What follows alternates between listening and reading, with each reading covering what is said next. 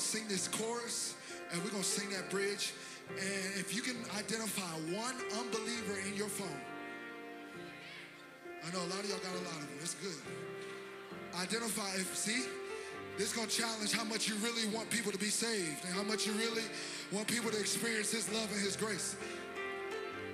Find one unbeliever in your phone. I want you to turn your camera, your video on. And I want you to video you singing this song. And I want you to sing to your phone like that person is in front of you. Whether it's a family member, whether it's somebody that went astray, whether it's a coworker, whether it's somebody at your school. You can even ask the Holy Spirit, who should I send this to? Let Him lead you. But we're going to just take the time, just 60 seconds. We're going to sing this chorus, and we're going to sing this bridge, and we're going to go buck wild. Because if you've experienced the love that you could never even imagine, why not share it with? If you've experienced a love that has picked you out of your lust, your sin, your guilt, your shame, why not share it, all right? Y'all ready? You got your camera up? Don't put it on me. They don't want to see me. They want to see you. Even if you don't know the words, just look at the screen and sing along. All right, we're about to turn up. Just the drums. Let's go. Yo, this is the good news. Sing it. If you're breathing, it's for you. An empty grave. An empty grave. A life that's changed. It all points to Jesus. If you've been served, and nothing's been working. Come on, tell them. I've got good news. I've got good. What's the good news? Look at the camera. Tell them. Come on. Jesus. Let's go. Let's go. No matter what you bring. Come on. Oh, He's in love with you. No matter your history. Let's tell them. Oh, He's in love with you. No matter your age. You don't even have to believe. Oh, He's in love with you. From now to eternity. He's still in love with you. Yes, He is. Yes, He is. He's still in love with you. Oh, yes, He is. Oh, yes, He is. He's still in love. He's still in love with you. He loves us. Oh, how He loves. He's still in love with you. He loves us. Oh, how He loves. He's still in love with you. He loves us. Oh, how He loves. We're still in love with you. He loves us. Oh, how He loves. He's still in love with you. Jesus loves the little children, all the children of the world. Jesus loves the little children, all the children of the world. That means you say, Jesus loves the little children, all the children. And that means me, that means Jesus loves the little children, all the children of the world. Yes, Jesus loves me. Oh, yeah. Jesus loves me. Oh, I know, yes. Jesus. Why, y'all? For the Bible, He's still in love with you.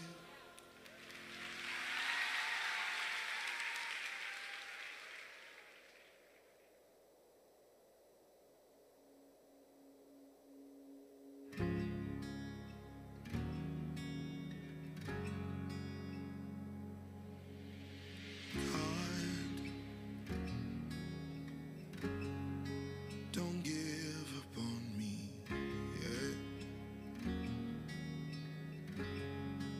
I know I'm not your best bet, but I'm trying. Don't give up on me, yeah. Ooh, yeah, yeah.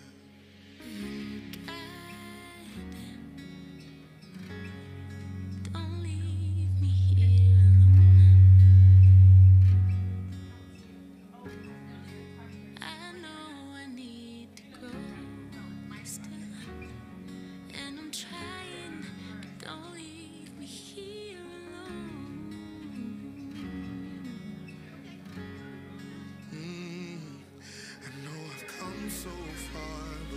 so far to go. And with these brand new scars, this broken heart is hard to really know if there's a reason and if I'll ever see it. But I wanna believe, so don't give up on me. Where are the saints? Where are the saints of the Lord? No chair last week. We have a few extras if you're listening on YouTube right now. We have a chair saved for you.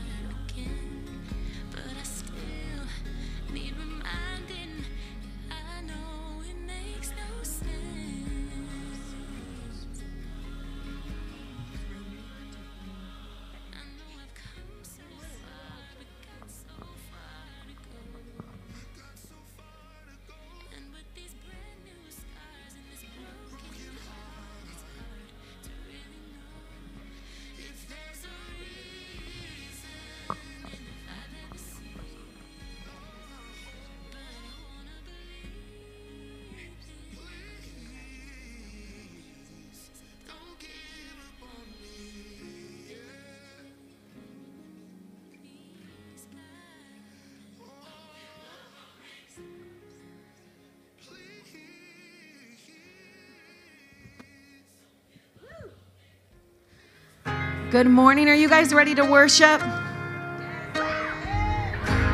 It may just be us for this moment, but I know that I came to worship God this morning, and His presence is here. It doesn't matter who else is here.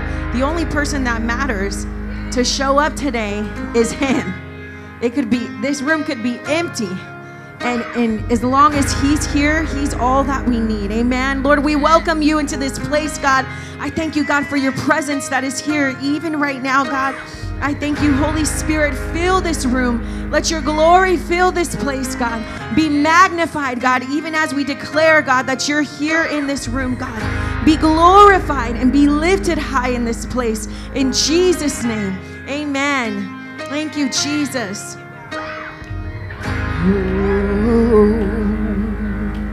I'm not forsaken, never alone. The God of heaven calls me His own. He's not just seated upon the throne. I know He's right here inside my home. I got a treasure here in my heart, and in my weakness it won't depart.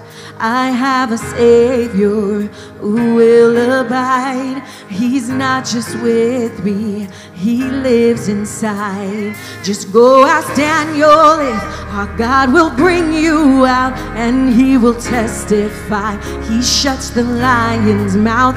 Go ask those Hebrew boys if He'll stick by your side, and they will identify the fourth man in the fight. They'll tell you, He's in the room. Hey, yeah, say, He's in the room. I've got a treasure here in my heart, and in my weakness it won't depart. I have a Savior who will abide. He's not just with me, He lives inside. Go ask Daniel if our God will bring you out, and He will testify. He shuts the lion's mouth. Go ask those Hebrew boys if He'll stick by your side. They will identify the fourth man in the fight. They'll say, oh, come on, declare today. He's in the room. Yes, He is. He's in the room.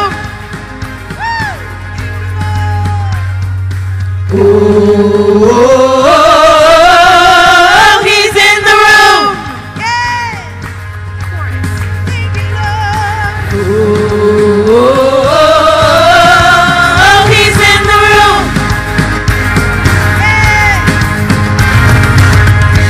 search the heavens high, if I search the valleys low, and I make my bed in hell, no matter where I go, where can I run from his spirit? Where can I go from his presence? Even in the deepest depths, no matter where I go, if I search the heavens high, if I search the earth low, if I search my bed in hell, no matter where I go, where can I run from his spirit? Where can I go from his presence? No matter where I go, no matter where I go, I search the heavens high, I search the earth below, I make my bed in hell, damn everywhere I go, where can I run from his spirit? Where can I go from his presence? Even in the deepest depths, no matter where I go, I know he's in the room. Yes, he is.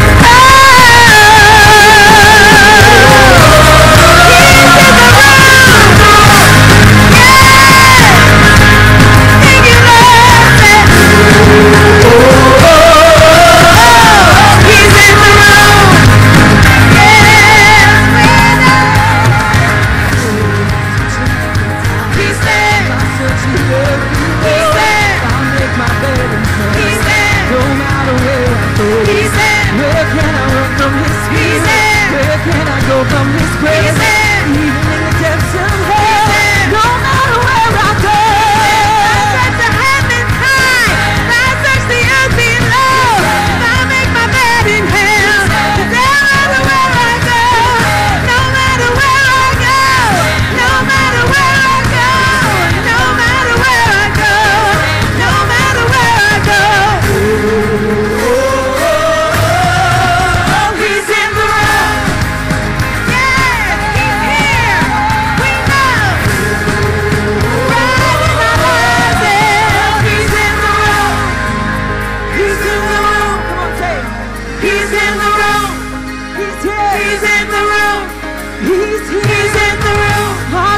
Jesus is here right now. He's here. He's in the room. He's here right now. He's in the room. He's here right now. He's here right now. Our King Jesus. He's right here. He's in the room. He's in the room. He's in the room. He's in the room. He's in the room. He's in the room. He's in the room. He's in the room. He's in the room. The King is in the room. We're gonna praise him, praise him, praise him. When the King is in the room, we're gonna praise him, praise him, praise him. When the King is in the room, we're gonna praise him, praise him, praise him. When the King is in the room, we're gonna praise him, praise him, praise him. But when the King is in the room, we're gonna praise him, praise him, praise him. When the King is in the room, we're gonna praise him, praise him, praise him. When the King is in the room, we're gonna praise him, praise him, praise him. When the King is in the room, we're gonna praise him, praise him, praise him. We're gonna praise him. We're gonna give him all the glory. Gonna give him all the praise. He never leaves us. He won't forsake us. He's worthy. He's worthy. He's worthy. We're never alone because he's with us. He doesn't leave us. He never forsakes us. You're never alone. It's impossible for you to ever be alone because he is always with you. He's always with us.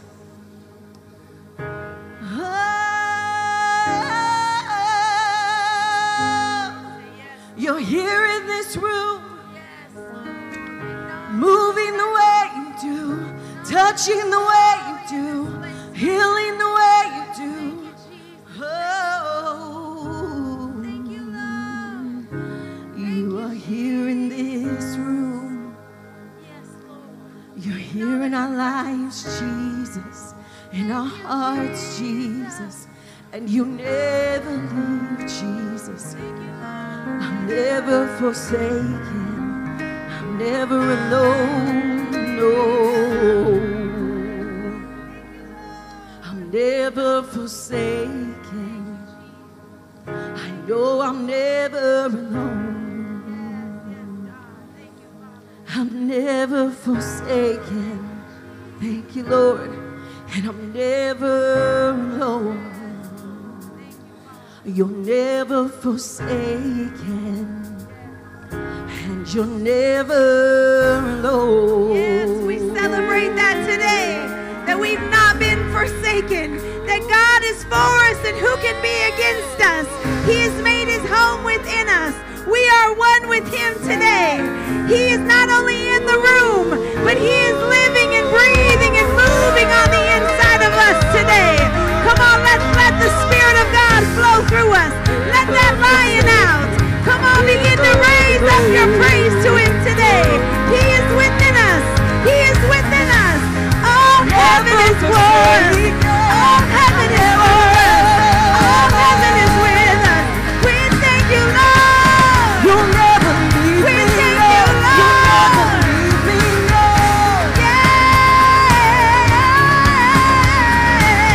You'll never leave me, no. You'll never leave me, no.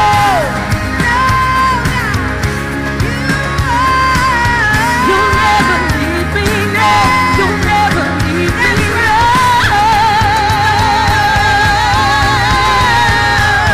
You'll never leave me, no. You'll never leave me, no. He's in this room. Come on, say it with me.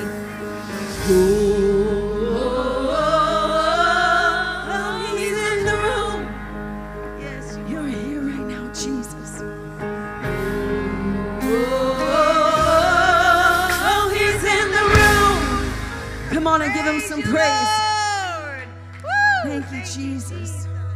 Yes. Thank you, God. Thank you, Jesus. There was a moment, I shared this in first service, but when I was giving birth to my daughter Zyra, they told me that she was dead in my stomach. There was no heartbeat for 7 minutes. And I was in complete and utter shock. And I went into this table. My husband couldn't come in with me. I've never felt more afraid ever in my life. And as I was laying on that table, I could hear my husband outside the door screaming. I was so afraid. And I told God, in that moment, if you don't walk into this room right now and show me that you're with me, I need you to come right now. And I don't know if you've ever been at a moment in your life where you had to tell God, if you're real, I need you to show me that you're real. And I know that he's real, but I needed him in a specific way right at that moment. I needed him to walk into the room and make me feel his presence. And can I tell you that he did that exact thing? I felt the presence of God so strong. Walk into that room, and the only way I can explain it is I heard the volume of the room came down. It was like someone just turned the volume down in the room. And I felt peace. I didn't feel fear anymore. And I wasn't afraid. And can I tell you even further than that my baby's sitting right there on the front row.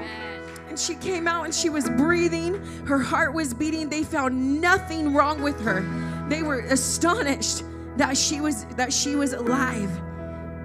Because the God that we serve is real. And when I came out of that, Psalms 23, it says that even though I walk through the valley of the shadow of death, I fear no evil. When I tell you that scripture has never been so real to me in my life, there's going to be times, or there may have been times that you have literally felt close to death in a situation.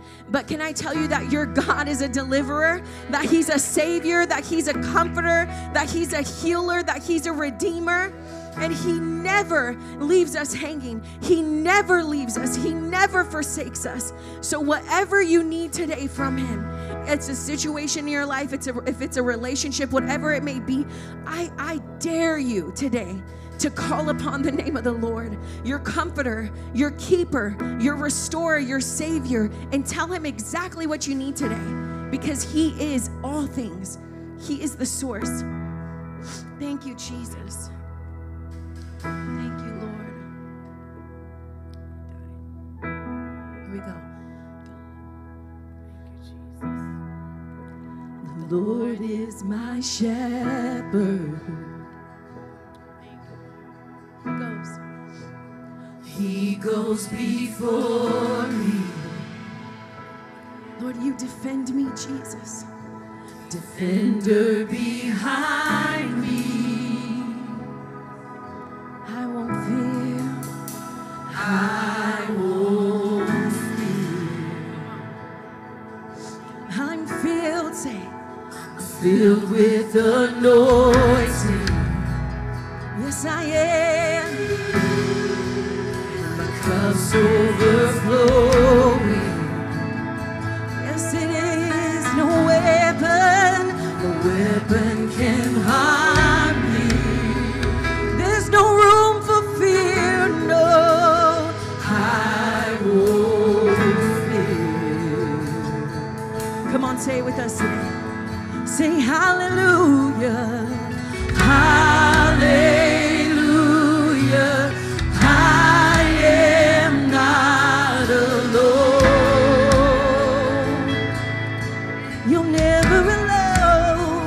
He's my comfort. He's my comfort. Always holds me close. Hey, say he always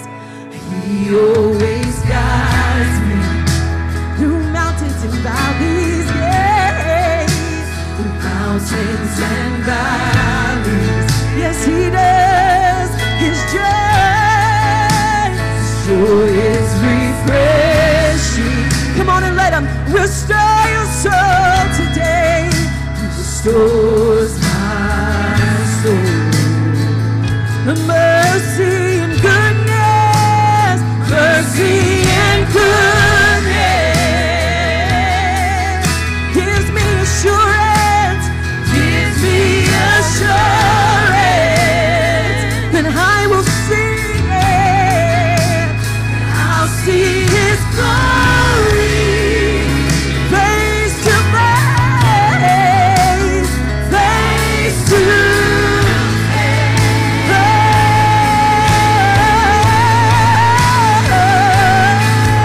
Say hallelujah, I am not alone. I'm never alone, never alone.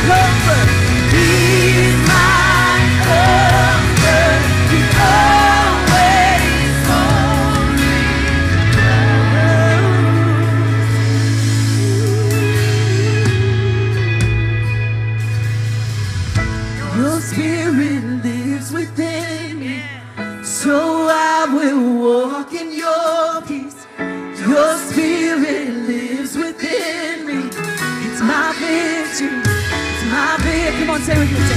Your spirit lives within me, so I will. Come on, sometimes you just gotta rest.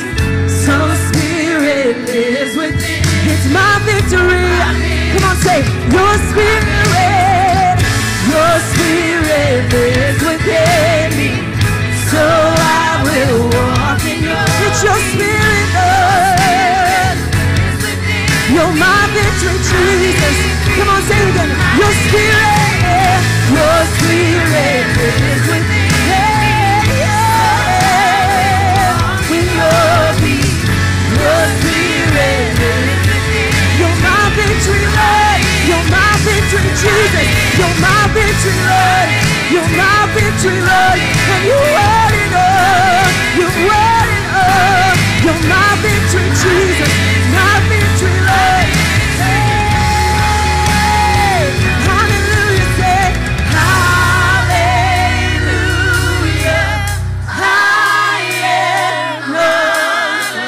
You're never alone. You're never alone. No. He's my comfort. Always holds me. Hey,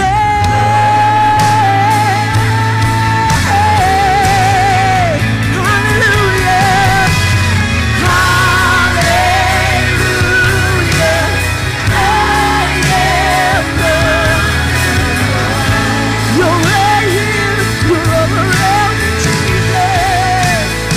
You're my comfort. Say, He's my comfort. Always holds me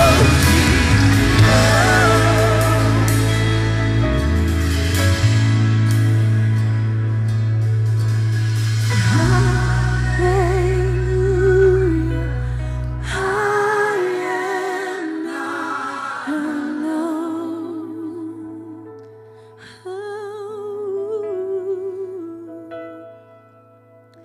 He's my comfort, always holds me close. Come on, say that one more time. Hallelujah, hallelujah.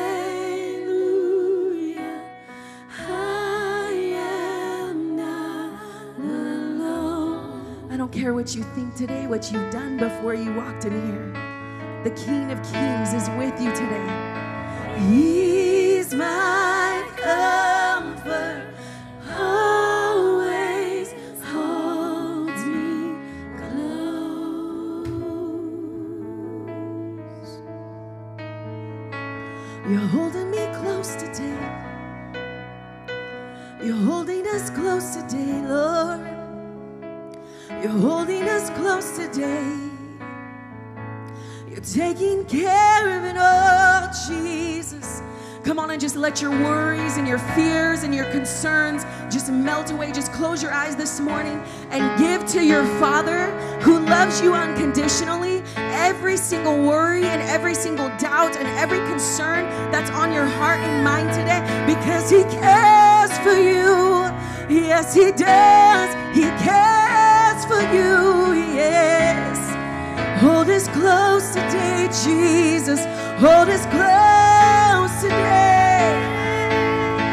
Be your comfort. Always hold us close. Come on, let's say it one more time. Say, hallelujah. Hallelujah. I am not alone.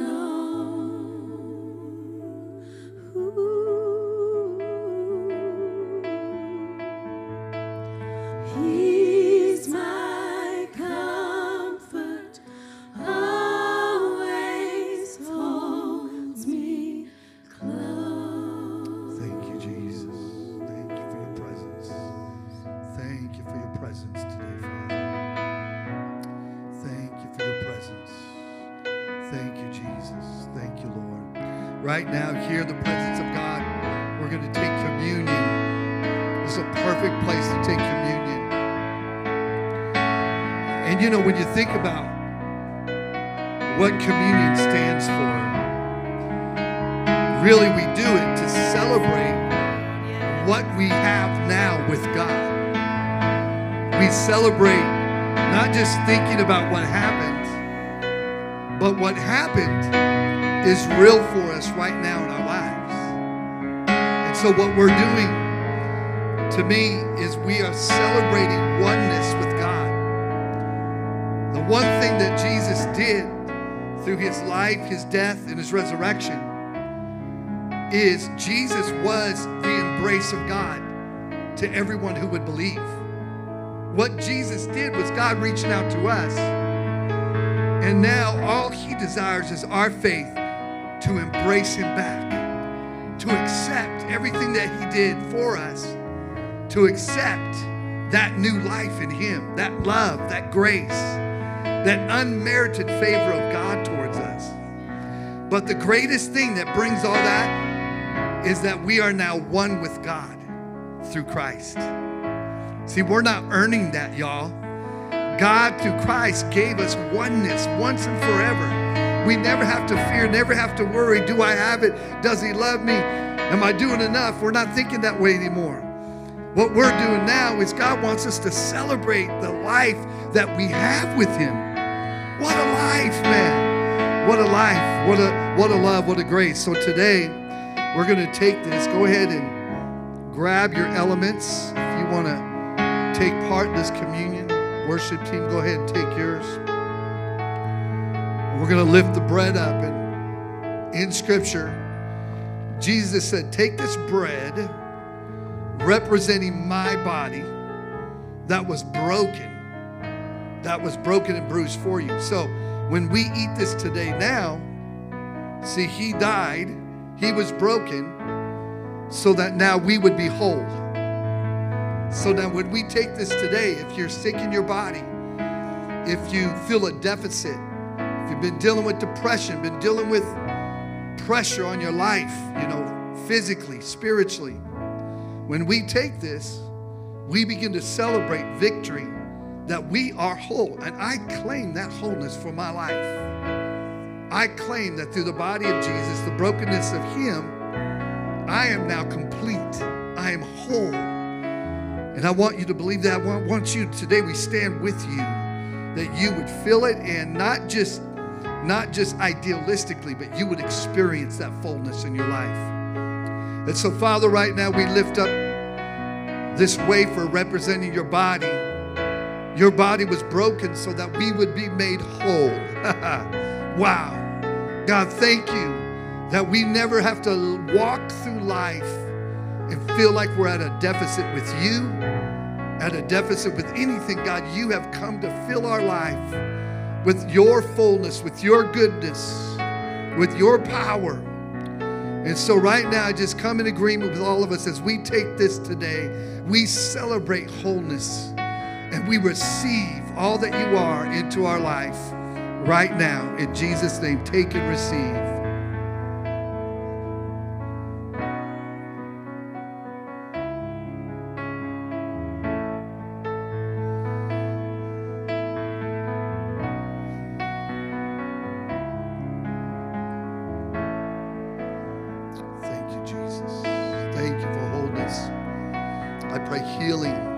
Deliverance, the infilling of your life, oh God. Thank you, Lord, for strength and energy.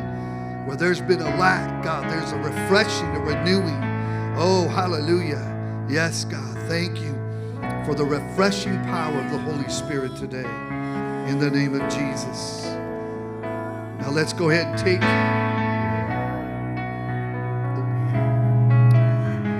take that cup, lift this up.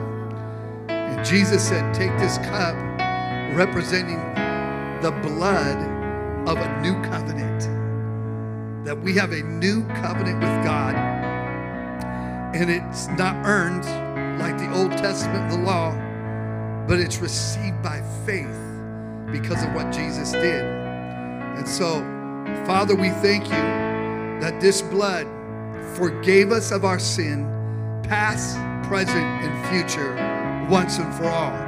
This blood that you shed says that we are righteous in your name, that we are sanctified and made holy. And because of that, God, your word says that we are blessed coming in and blessed going out, that the unearned favor, your favor, is upon us everywhere that we are and everywhere that we go. And I pray for my brothers and sisters today, we agree one with another, that as we take this today, if there be anything trying to stand in the way, that your blessing prevails. Your blessing prevails. In Jesus' name, let's take and receive.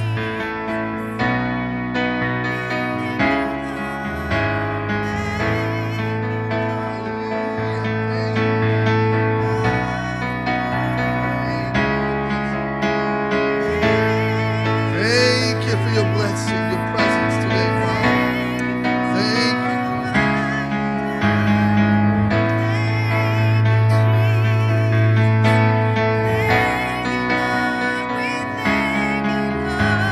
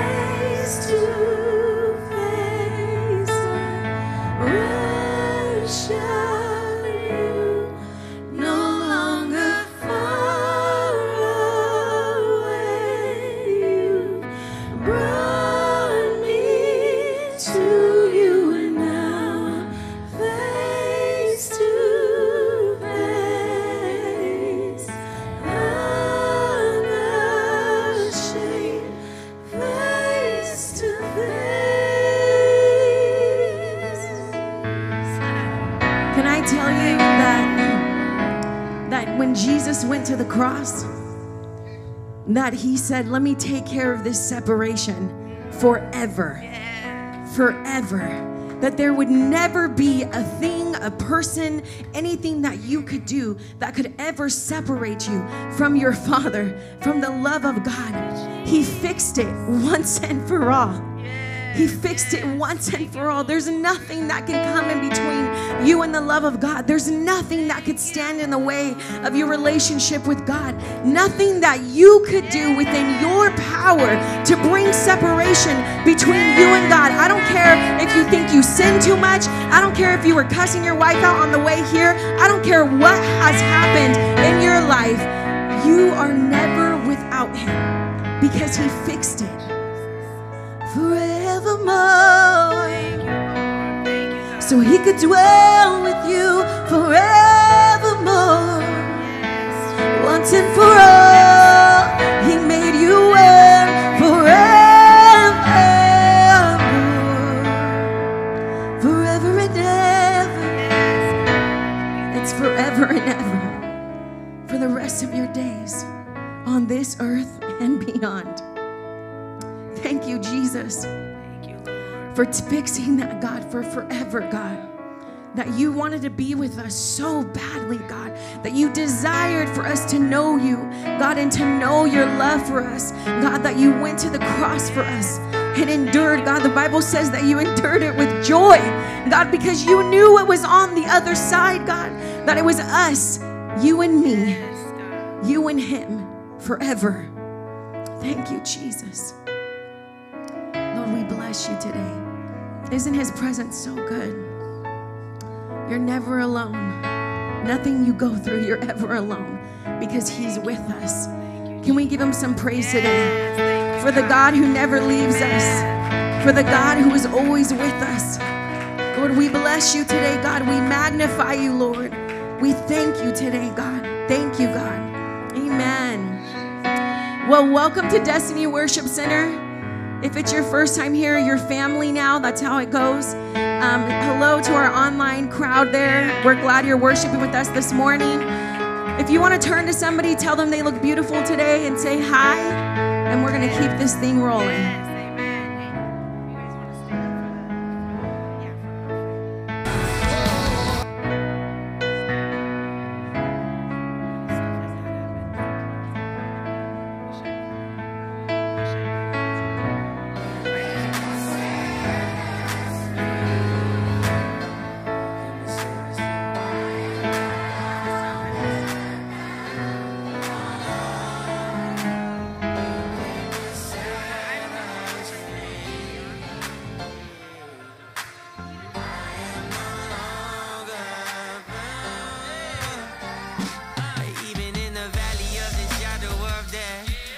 Take rest, cause the living God is living in my chest.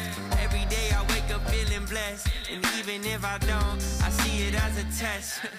Cause I was lost until you found me. Now I know you're all around me.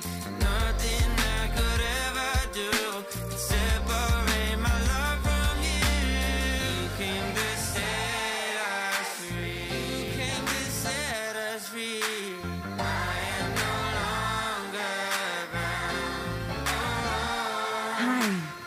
How are you guys today? Welcome. Thank you for worshiping with us. We're so happy to see you today. Yes, we are. We're so happy to be in the house today. Where we got our worship team up here. Look at this. We got Brandon. What's up, big guy? We're so glad that you're here with us today. Welcome, online family. Nobody like the DWCLA family. Here we go behind the stage. We're coming down. We got a few new friends in the house. We're going to go around and say hello. Let's go say hi. What do we got? I see some people. Hey. Recognize you. Hi. I'm going to say hi. Say hi, Monty. Let's go say hi. I see Jen in the house. What? Yeah. I'm doing the camera, but I want to hug first. How are you? Good to see you. You guys don't know that I know this guy. Hello, sir. How are you? It's good to see you today. Look at this. We got the fam bam. What's up? There's Pete. Oh, hello. Yes, we're saying hello. Look at this. Everybody, look at. Oh, we got. Oh, hi, Mom. Hi, Mom. Here we go. Let's see. Oh, we don't have our guy over here. Are we coming this direction? Good morning. We're going live. All right. We're so glad you're here. We're going to get back up and sing a song for offering. If you're at home today, we miss you, but we know that you're with us. There's no distance in the spirit, so we're thankful that you're here today. All right. I'm going to turn it back over. Here's our fearless leader, Pastor Brek. What's up, fam? What's up?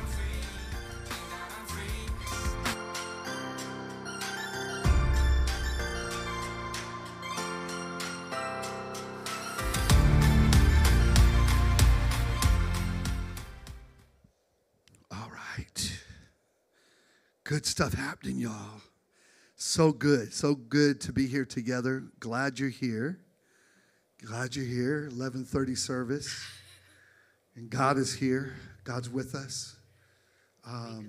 So much to be thankful for. Thank you, sir. Amen.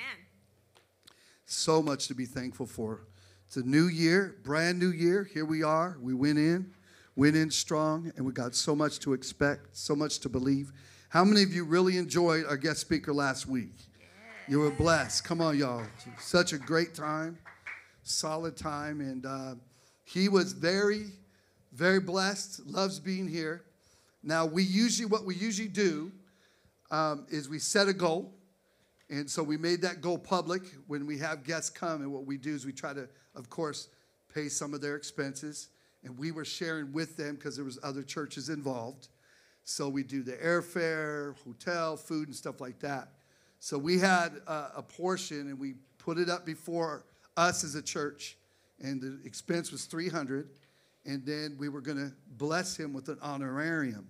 Now, he comes and he doesn't expect anything, doesn't come for any certain amount.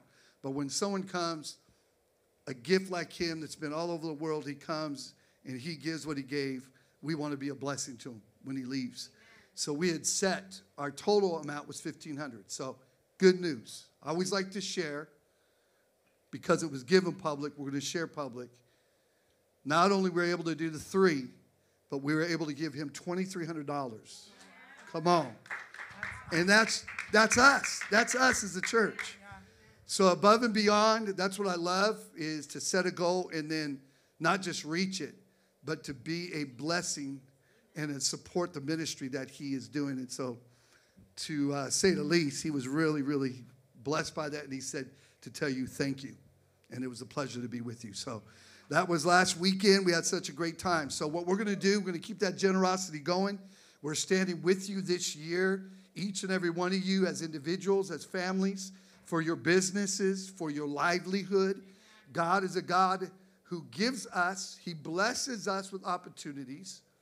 And we're going to read here, the Apostle Paul was encouraging those that have, whatever you do have, excel at giving.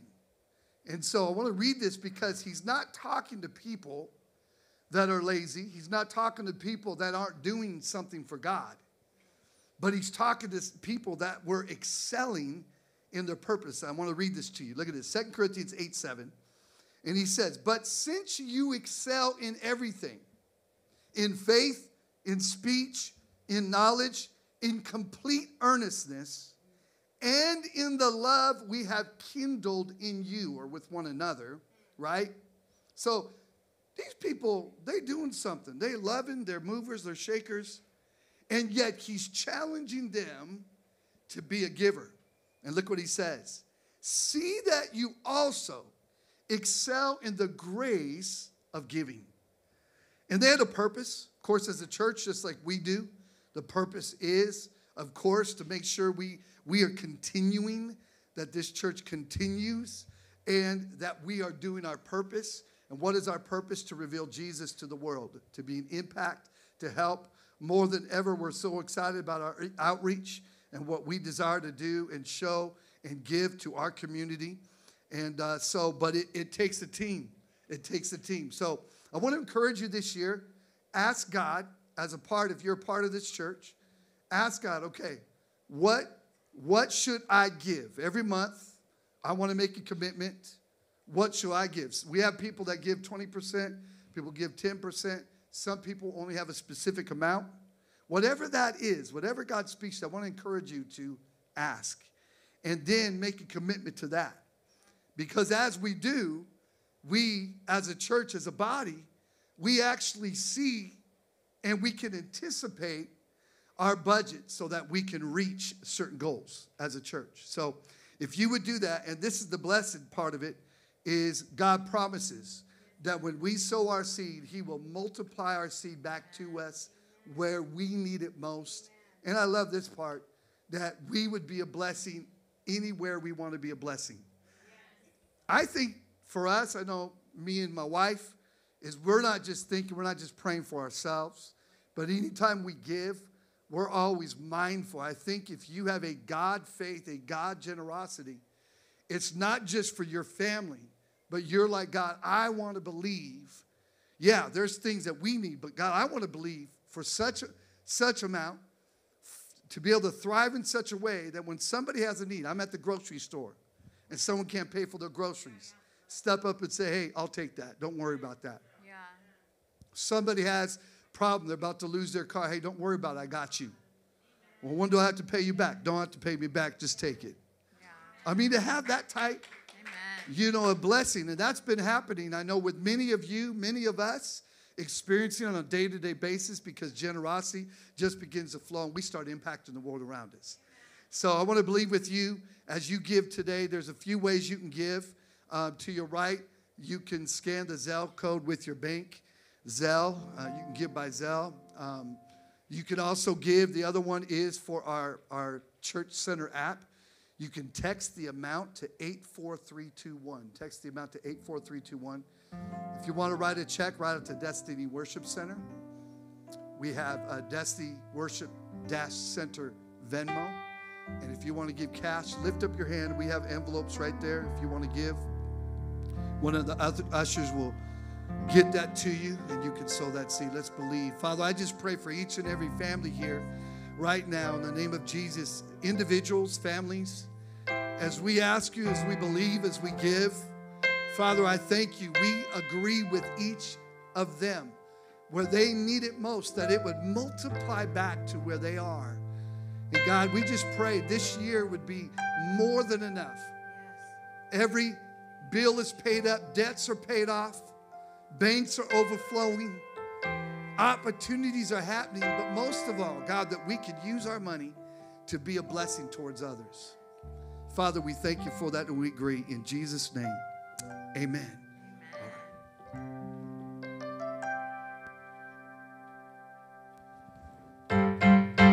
I am blessed beyond measure. I've searched all over. He is my treasure.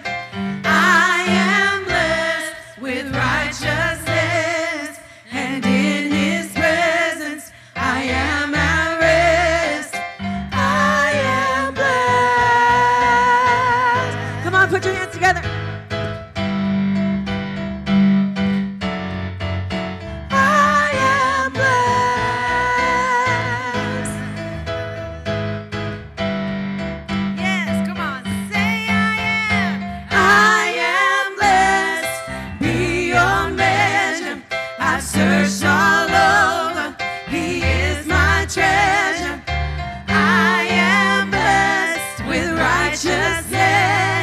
And in it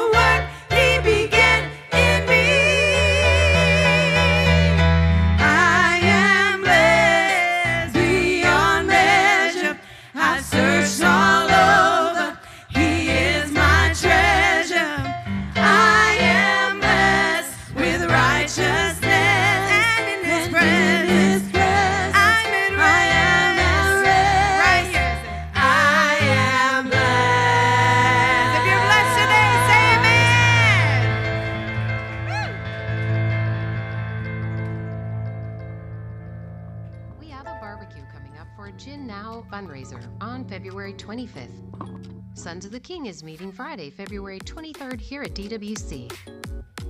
We have a basketball tournament coming up for March Madness, March 9th. Sign up today. Jersey Sunday is next Sunday. Support your favorite team. Baby dedications coming up on March 3rd. Sign up today.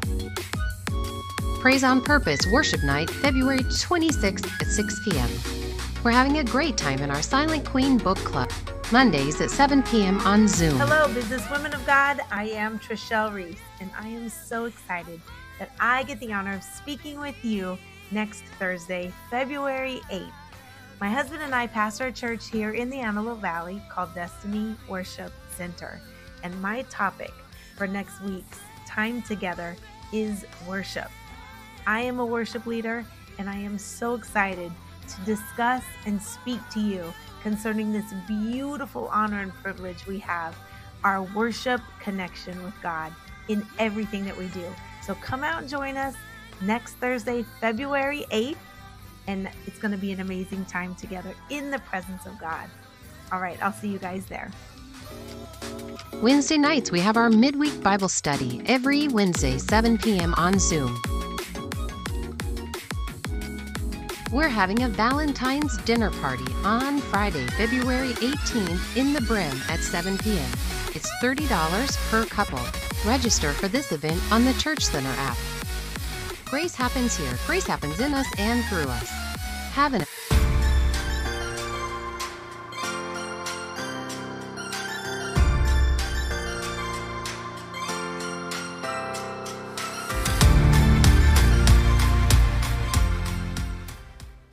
So much good going on, y'all. Get involved. We're doing these things, opening doors, giving us opportunities to feast off what God has given us. And so we're excited. I do want to say it's the Valentine's is not the 18th, but it's the 16th. It's that Friday. Valentine's is Wednesday, so it's that Friday night. So be here. We're going to have a great time.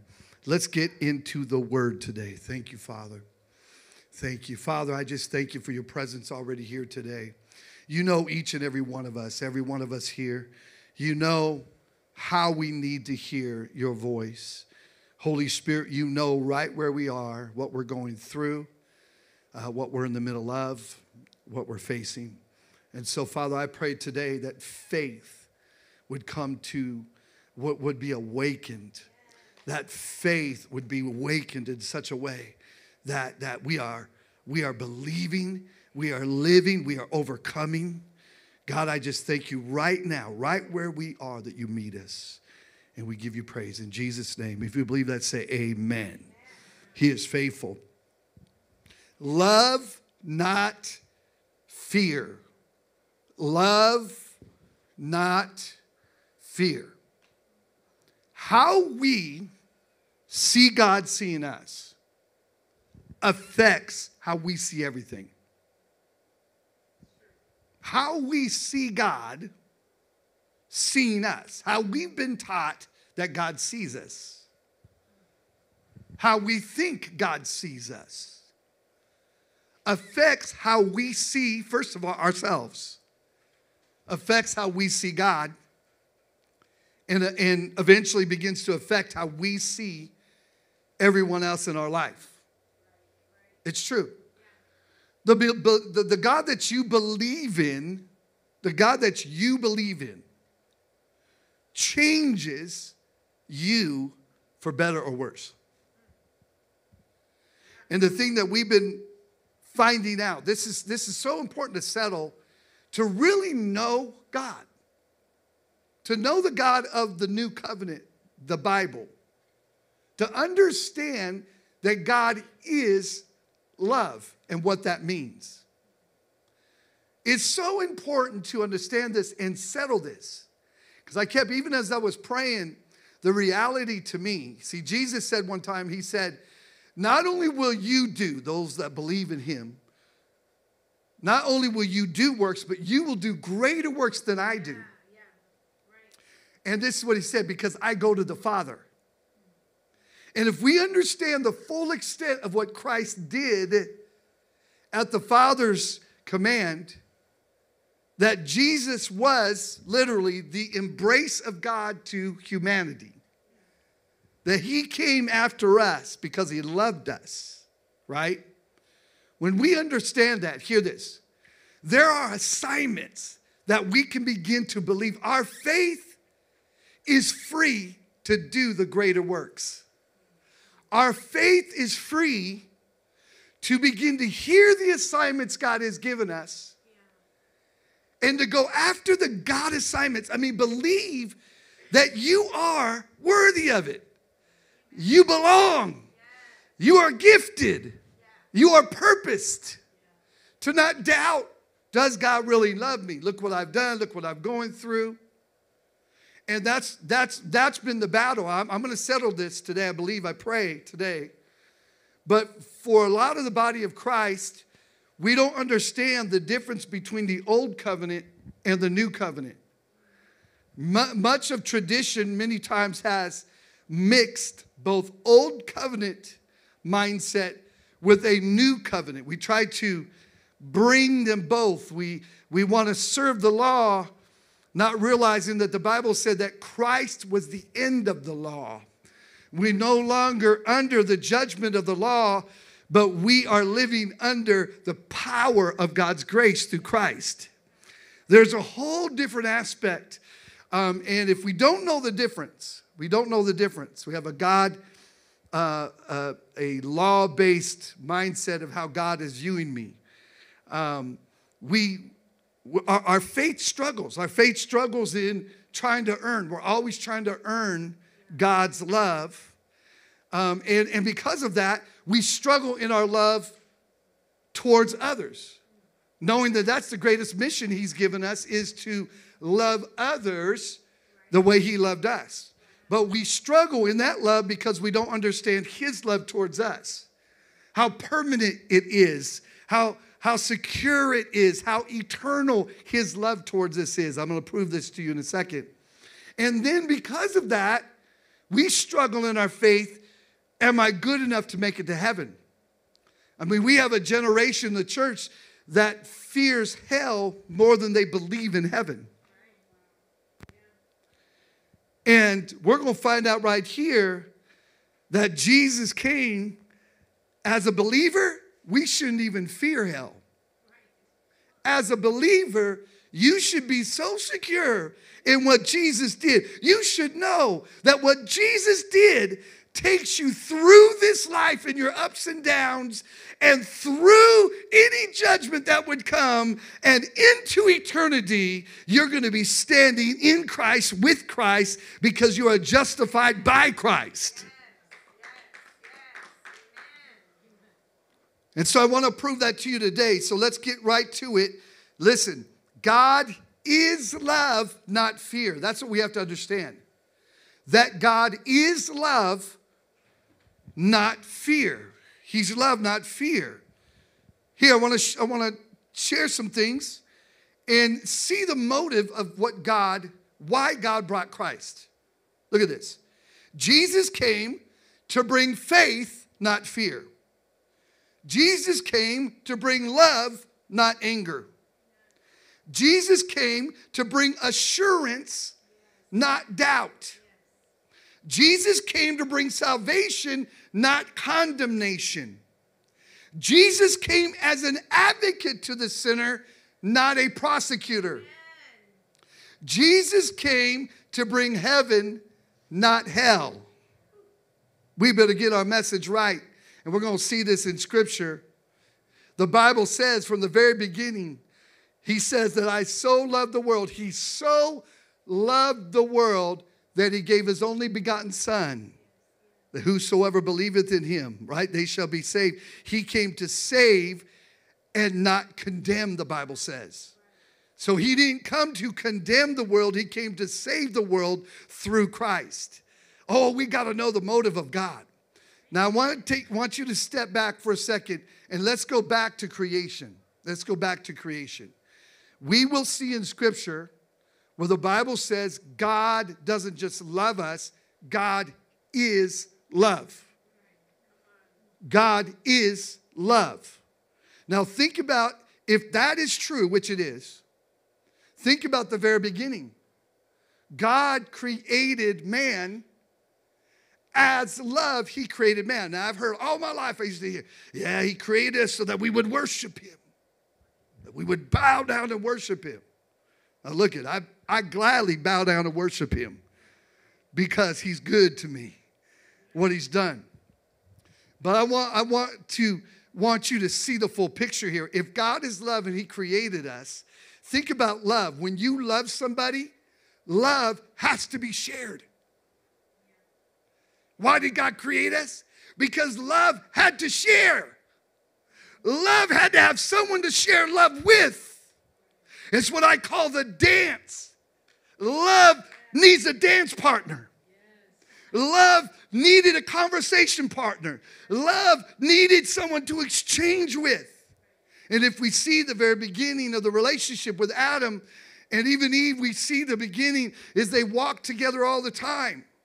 Love has a need to share and to be one from the very beginning. What is this showing us? God is love. So therefore, when God created us, he created us in love and created us for love. Now we get a better picture that when Adam fractured that relationship, right, through disobedience, we see, the Bible calls Jesus the second Adam. Jesus came as God and man, but he came to restore that love. We were created in love, for love, and that's why Christ came to restore that love between God and us and him. Jesus is the perfect representation of God's love towards us. I want to prove this to you. Let's go to 1 John chapter 4. 1 John chapter 4, we're talking about this. God is love, not fear. God is love, not fear. Your faith is going to be free to live from the love of God this year. You're going to stop using your faith to earn what God already gave you through Christ and start using your faith to do the God assignments he's called us to. There's a greater work that he's called us to, and we've been so distracted by things that should be already settled in our hearts. And not just settled, but it makes you secure. It makes you confident. It makes you bold in your relationship with God. You're not going to fall down and stay down. If you fall down, you're going to get back up because you know who you are. Because we have moments like that. We may fall, but you're going to get back up because you know who you are and you know that you are loved of God. 1 John 4, 7 through 12, let's just read this. Dear friends, let us love one another, for love comes from God. Everyone who loves has been born of God and knows God. Ooh. Now he says you've been born of God. This love comes because you've been born of God. Remember, the Bible, Jesus taught that we've been born again. When we believe in him, we are born again. The Bible says we're a new creation. In Titus, it says that we have a new birth. There's a rebirth that takes place when we accept Christ. We become a brand new person. That's what he's talking about here. So those of us that are born of God, we're born again, we know him. We know him. Verse 8, whoever does not love does not know God because God is love. This is how God showed his love among us.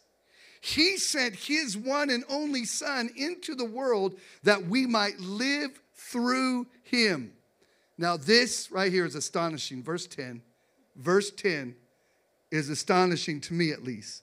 He says, this is love. Not that we loved God. Not that we loved God. But that he loved us. But that he loved us.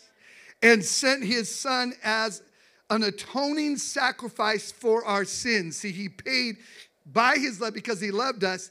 He eradicated the subject of sin. He paid the price and the penalty of sin once and for all through Jesus, so that that would never be the subject of our relationship anymore. And so going on verse 11, dear friends, since God so loved us, we also ought to love one another. There's the motivation of our love towards everybody. It's his love towards us.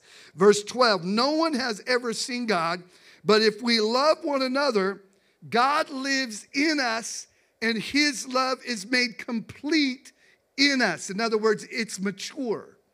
It has matured.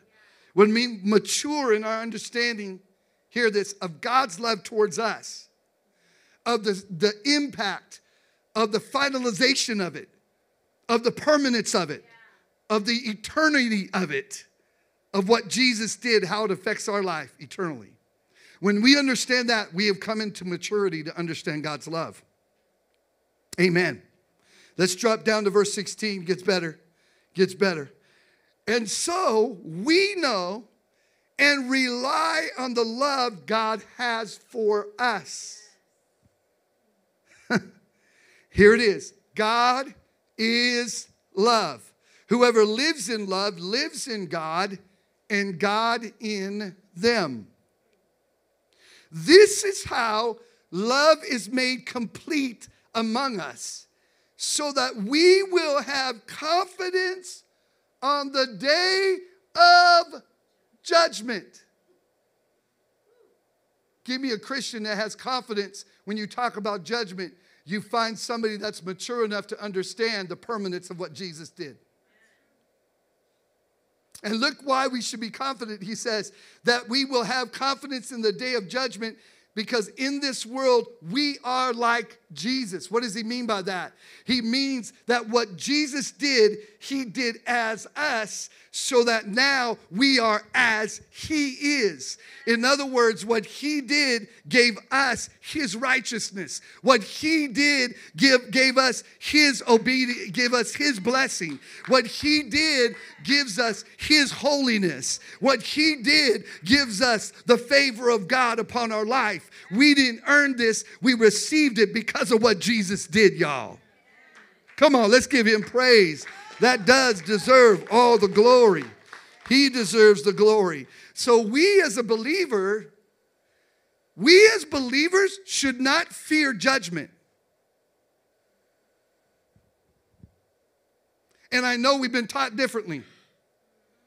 We've been taught from a different gospel, many, that we should fear judgment. No, we should have faith in justification more than we fear judgment. We should believe in the work Jesus did on our behalf more. As a believer in Christ, we should know our permanence. And we're being taught that here. That's why we're spending time on this today. This is the love of God, that we would know, that we would have confidence, and we would understand that we are Jesus in the world. And verse 18 gets better. Y'all ready for this? There is no fear in love. Now I want to stop. Let's get some context to this. Remember, he's talking about God's love. God's love. There is no fear in God's love. There's no fear in God's love, but perfect love, he's talking about God's love, drives out fear. God doesn't bring fear, he drives out fear. God doesn't bring fear, he drives out fear. Right? Now listen, because fear has to do with punishment. Uh-oh, wait a minute. Wait. The one who fears is not made perfect in love. That word perfect means mature. The one who fears punishment has not been made mature in understanding God's love. I'm gonna flip this mic. Let me. It's right there in Scripture, y'all. It's right there. It's in the Bible. John is telling us right now, he's speaking to believers. right? Now, what are you saying, Pastor? If you teach these things, people just going to go out and see it. No, you aren't. Because when you know how much you've been loved, love will provoke obedience greater and deeper than fear ever did in your life. If you are only serving God because of fear of hell, you have lost the whole point. It's because of the love that he gave us that we serve him. We praise him because of his goodness. That's the truth. But it's been there. It's been there.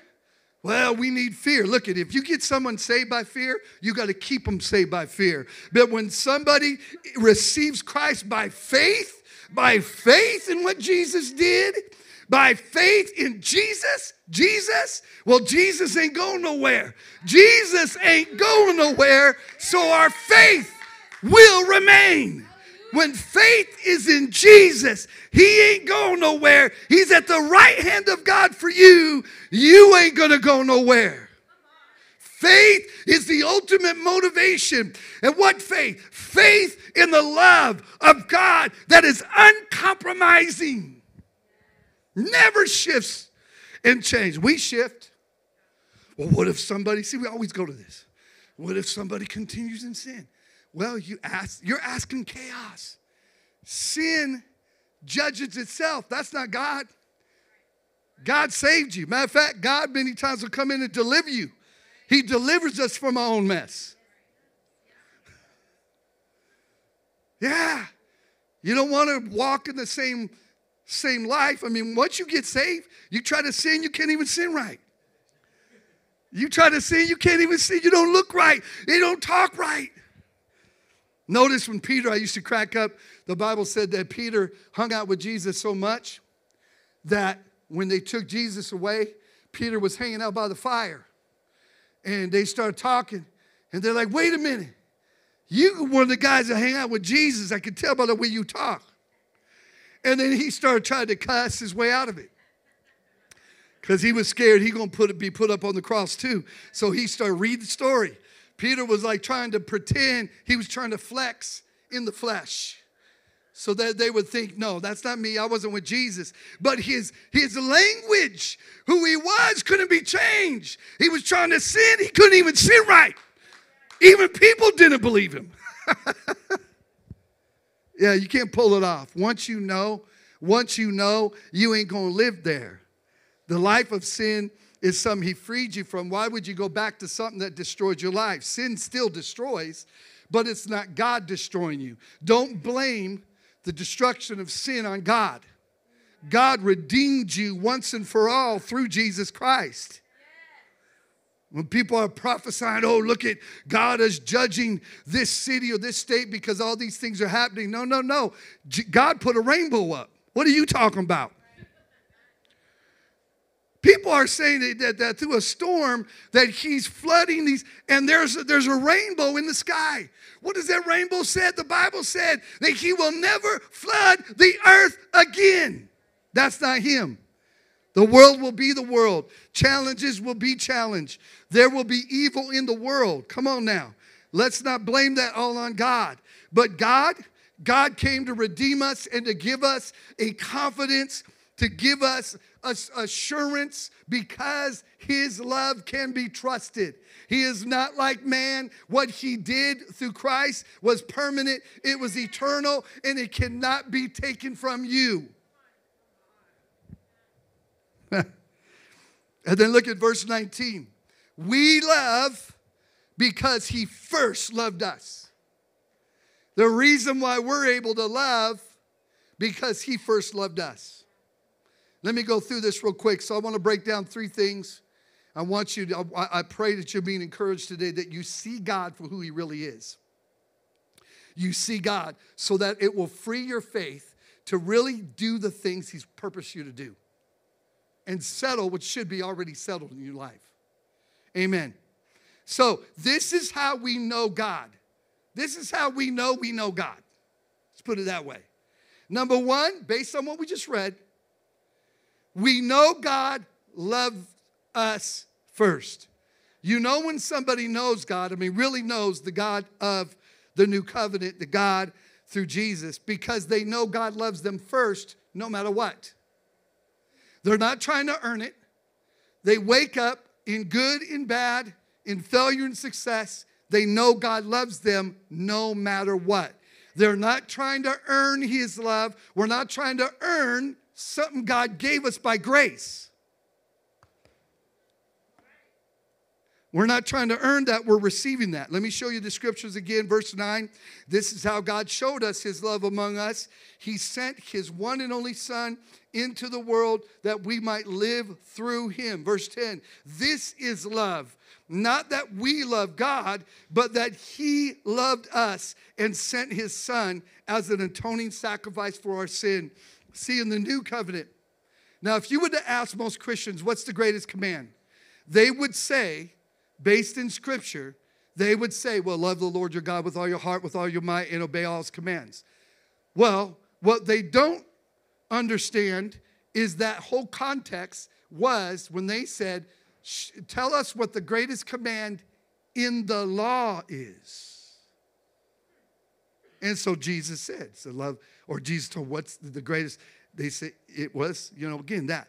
Love the Lord your God with all your heart, with all your mind, and obey his commands. That's the greatest command. But what we don't realize, he was quoting the law's greatest command. But then Jesus comes and says, I give you a new command. Wait a minute. It's the new covenant command. You know what he said? He said, love all those around you. Love others as I have loved you. Notice the change of emphasis. In the law, it was about how perfect we could love God.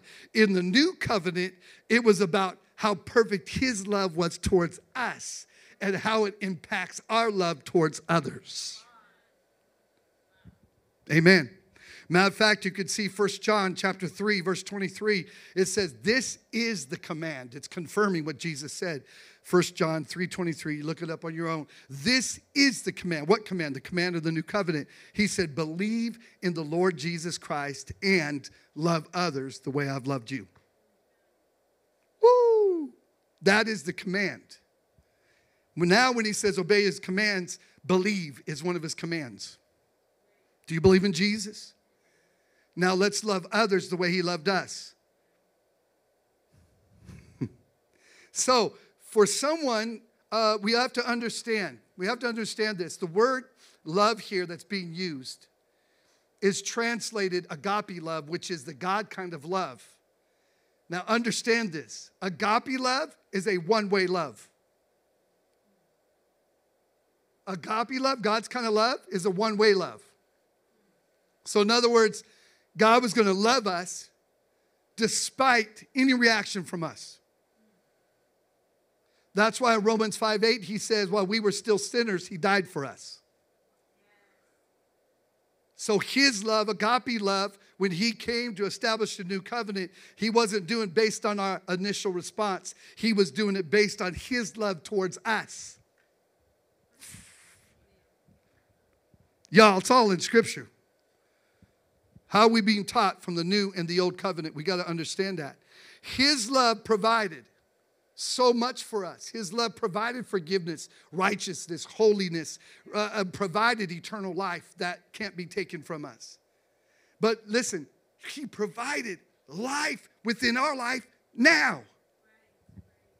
Life within our life now. Amen.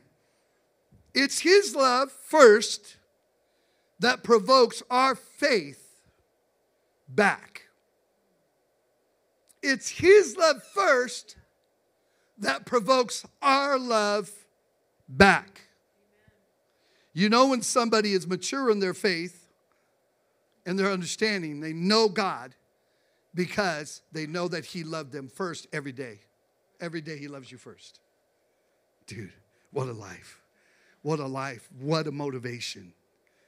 Provokes us to love him back and love others. The second thing that we see, how do we know God based on the Scripture? Number 2 is we love others the way he loved us. All through there he said, if you know, you will love. Right? Verse 7, let's look at it. Dear friends, Let us love one another, for love comes from God. Everyone who loves has been born of God and knows God. So you see evidence that someone knows God because they love others despite their response. Now understand, when he's telling them right here, this is where it gets real good. Ready? We understand and we love the fact that agape love is one way from him to us. But when he tells us to love others the way he loved us, he's using the same love, agape love. He's telling us to love others one way, that we are called to love others despite how they respond to us.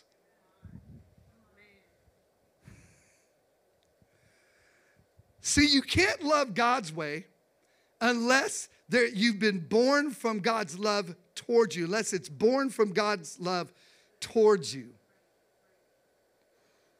It's very true. And I cry, some people want to, when we talk about this, I hear people say all the time, well, yeah, I love them, but if they cross, that's just not the way we do things around here. There's only so much, right?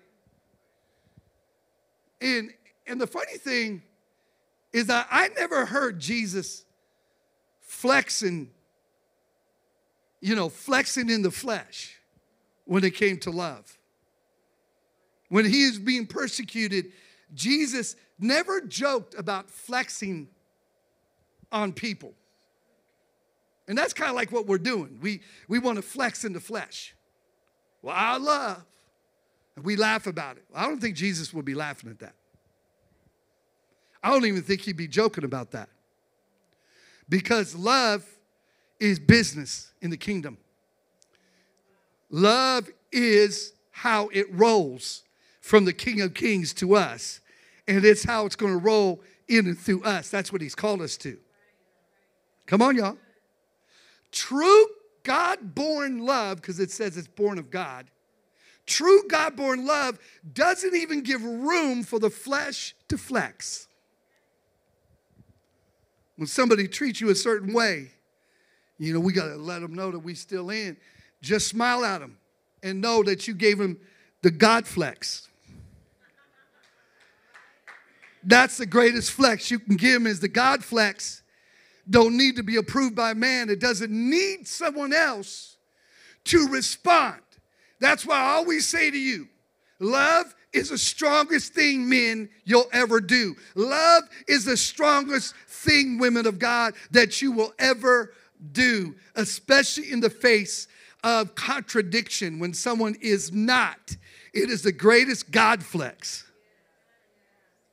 Because you are doing the ultimate calling, and that is loving others like he loved you.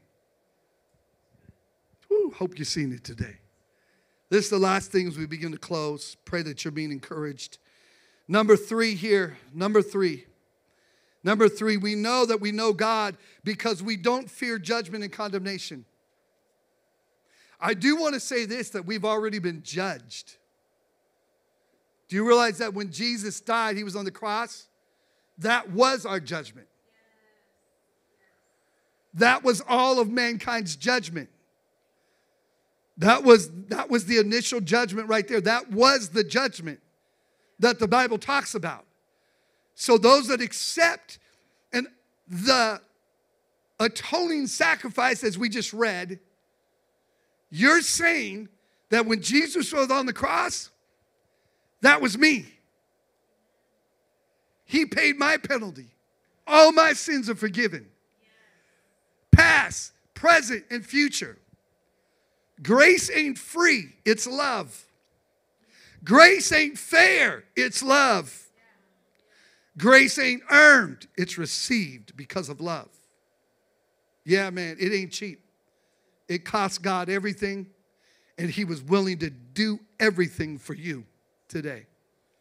When people try to make grace look, that's soft grace. Baby, you don't even know what you're talking about. The grace of God is not weak. It is not soft. It's the most powerful force in the world because it picks us up every single day. It holds us up every single day. It gives us security, not only in this life, but in the life to come.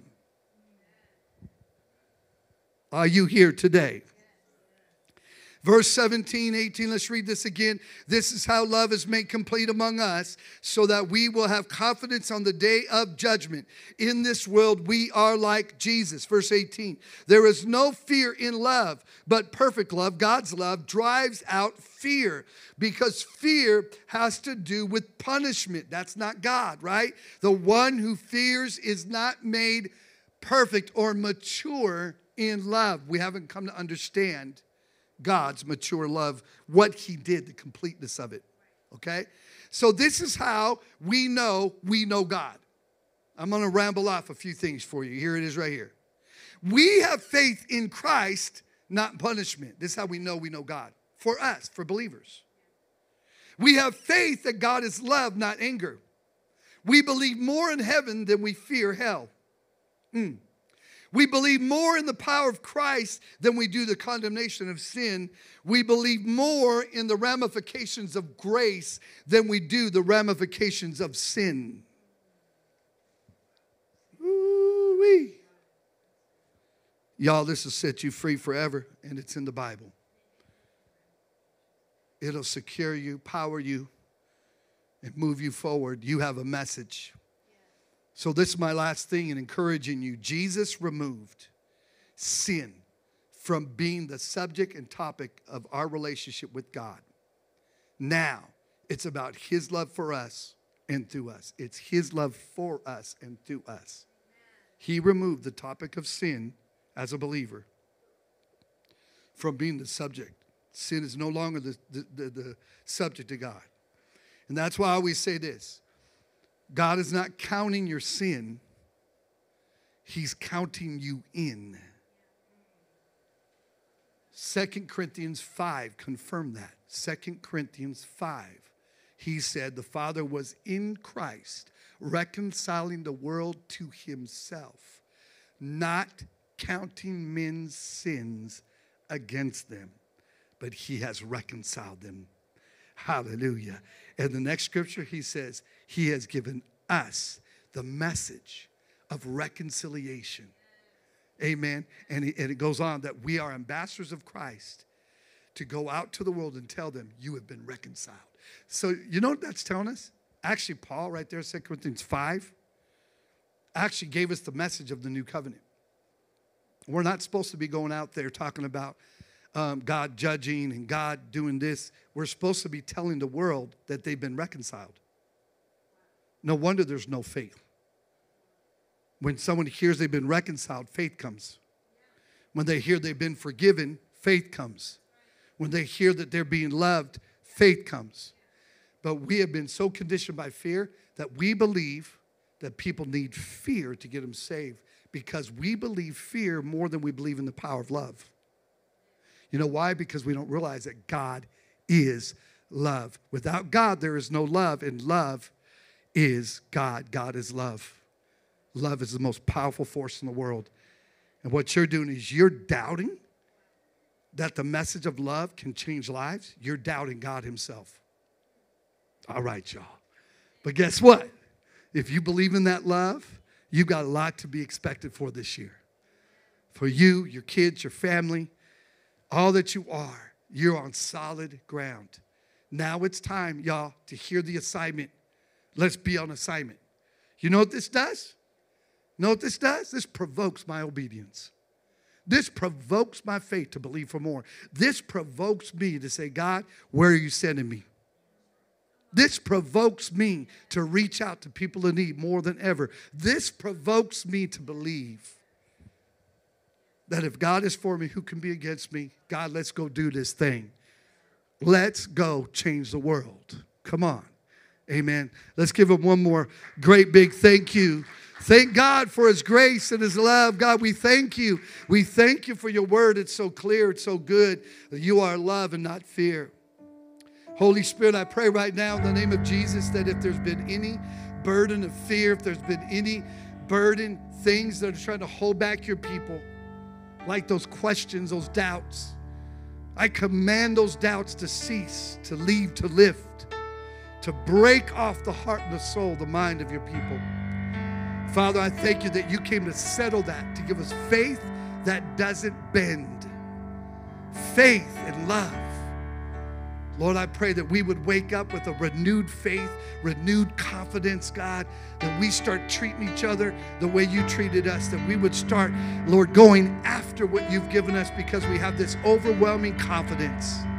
This overwhelming confidence, I pray, God, arise in us, arise in us, arise in us, individuals, families, couples. In Jesus' name, parents, come on. I thank you for your grace in the name of Jesus. Pastor Trishelle. I just wanted to share something you were preaching today. I grew up in an Assemblies of God church, and as a kid, we were taught this prayer. If you know it, now I lay me down to sleep and pray the Lord my soul to keep. It's the next very encouraging part of the prayer. And if I die before I wake, I pray the Lord my soul to take. It's funny because when he was preaching right now, how the subject of our sin has been removed. Think about the countless hours and time that we spend asking the Lord to take our sin or to forgive us of sin. And we do that because we don't recognize that we are forgiven. Now, when you commit something that is, a sin, like what we say, like the major sin is unbelief. He's removed that. He's forgiven us of that. But, sometimes we do these infractions we sin against ourselves. We sin against others, or we do things that are not Christ-like. But here we are, we're repenting and we're sinning and we're spending so much time, unnecessary time, trying to make sure that things are okay with us and God. And what he said was is that with that topic removed, we can get on task. I think about the countless hours of prayer that I have spent and accumulated over my lifetime trying to get forgiven of something, or trying to make sure God knew I was sorry, or how much time I spent broken because of what I had done wrong. And all of those hours, all of that time could have been spent praying for my nation, or praying for my family, or praying for change, or praying for revival, or even building myself up, instead of trying to break myself down to be humble and small enough so that I could be forgiven, letting my repentance, sackcloth and ashes, beating myself with a chain, whipping myself, trying to pay for what I was doing wrong or what I wasn't doing right. Hours spent, raised that way, fear constantly. I mean, we were afraid of the rapture. We were taught if you miss the rapture, even if you die, tonight, will you go to heaven? So much time was spent on being on that part of our salvation, when that's not even, Jesus settled that forever. And when I was sitting there right now, it kind of breaks my heart, because I think of all the things that we could be putting our hand to. We could be going up and encouraging people. We could be praying for them. Our faith would be that much stronger if we could just settle this forever, because it is settled forever. And I know Pastor prayed for us, but I just want to ask you right now to inventory in your own heart, can you settle this forever?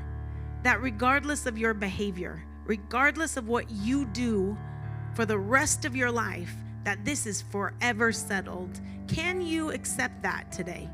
Can you settle that forever? Because if you can start. There is so much more that we need to do in the world. There's so many people that need Jesus, so many situations that need love, that need touch, that need healing, so many sick people, so much devastation in the world, and we can't get past ourselves to be Jesus on the earth. He said, as Jesus is, so are we. Jesus was healing this. He had this settled. Can we settle that today? And I just want to ask, just bring it into your own soul and own heart today. And if you can accept that you're loved by God that way and settle it forever, so that we can move on into the greater things, that we can be Jesus. When we walk, we sing that song, He's in the room. You know how I know Jesus is in the room? It's because we're in the room. because he's in us. We should be the Jesus walking into every hospital room. We should be the Jesus walking down Lancaster Boulevard. We should be, when they see us, they should see Jesus through us. It shouldn't be like, he's in the room. Like I don't know. No, he's in here because of us. Because he's made his home in you. So when you touch, it's Jesus touching. But how are we ever going to get there if we can't even settle that? Like, why are we focusing on that? Let's settle that today. I want to pray that over us. Father, I just ask now that you would help us. Lord, this is your help to us. Your word is your help to us. That we would settle this forever. That we would never again question our redemption, never again question our forgiveness, never again question that our sin could outdo what you did on the cross.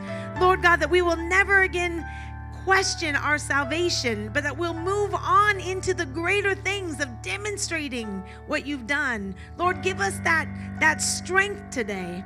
Reveal your love to us, Lord, in a way that we've never seen it before, so that we can walk confidently, that we can walk sure, so that we can have that blessed assurance, Lord, that they used to sing about, that Jesus is mine, and that I don't have to worry, that I am his and he is mine. Lord, I pray today that faith would arise in us. Faith would arise in us, that we could see how great you are in us. Lord, that we can walk as you walked on this earth and do those greater things and be at peace, finally at peace with what you've accomplished. Lord, I pray that today for each one of us in this place. In Jesus' name, I expect supernatural things to begin to flow through our lives. I expect the dead to be raised, the blind eyes to open, the deaf ears to hear because of us walking in the room, because Jesus is in us. Let's step out. You don't have to worry. We don't have to fear. We are the answer. This world needs Jesus, right? Well, you're supposed to answer that. We're supposed to answer that because we're the vessels that he's moving through and living through. Amen. We can move forward. I'm just so thankful for this word today. Because we're walking in this. I've heard this. I've been preached. This word has come to me, but it's crazy to me how the layers. It's like, remember Shrek, he was like, I'm an onion and I've got layers. Remember? He's like, when those layers, they get peeled back and they get peeled back. And here I am sitting here thinking today of the countless hours of that prayer and every service rededicating my life to. How many times did I rededicate my life to the Lord? It is funny. It's comedic. It's silly. The wasted time. I couldn't talk to anybody about Jesus because I wasn't sure if I was doing the right things, I couldn't witness because I didn't know for sure if I was doing, am I, I believed forever I was a tare. Did you believe that? Remember the wheat and the tare? The devil tries to convince you that you're not the beloved, that you're not the son and daughter of God. And by doing that, he incapacitates you. And so it's time for that to be settled. And just sitting here today, how much I believe this, and I believe I'm walking in this, but here I am with another layer being revealed, and the confidence, even in myself, to step out regardless of what's going on. And I encourage that in you today, to be free from that. In Jesus' name, amen. Thank you for giving me time. So glad you shared that, baby. Awesome. All right, y'all, we'll have our prayer partners up here to pray with you if you need specific prayer. Let's say our motto. This is what we say we believe as a church. Say it. Grace happens here. Grace happens in us and now through us. All right, you all. We love you. Bring somebody back next week. And remember PT, you ladies, Business Women of God, Thursday morning, 8:30. She's going to be sharing there. And yeah, man, we have a lot of good stuff to look forward to. Next week, bring your sports apparel. Your jerseys, your hats, your favorite teams. Oh, God, these two right here. Okay, 49ers. You deserve it this year. All right. So bring it. We're going to do Jersey Sunday, both services. We love you all. God bless. Have a great week.